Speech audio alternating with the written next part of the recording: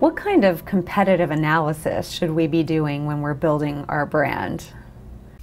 Well, there's obviously a lot you can do, and it all depends on the resources and the time. I'm a huge proponent in kind of scrappy guerrilla competitive analysis. I think the most obvious and easy competitive analysis that we have in front of us, most people don't do.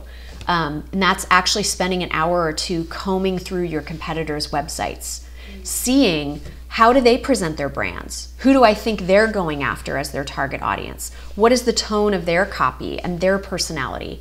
What are the main benefit hooks that they are touting?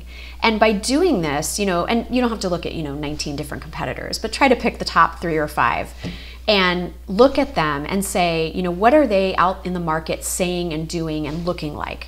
And once you know that, you can actually figure out maybe where your brand can play and where it can fit, again, in those mental file drawers. So if you look at your competitors and you say, wow, they're all talking about this, this, and this, but nobody's talking about this over here. So maybe that's an opportunity for me, and I can be the one in this field that's actually talking about this benefit.